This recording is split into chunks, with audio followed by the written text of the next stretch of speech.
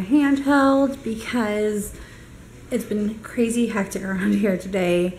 So much going on. I look like crap. I haven't been able to get ready. Been taking care of 2 very high maintenance children today. And we are about to pull out our carpet and everything, and it's just going crazy. But anyway, this is my 8-week bump date. I am 8 weeks today, and I will get to it. So we will start with symptoms. I'm still really extremely tired all the time, and I don't think that's ever going to go away. And then also morning sickness. I get really sick. I was eating Subway and I thought I was going to throw up really bad. So that was that. And that was just a really bad day. And then my morning sickness comes in waves.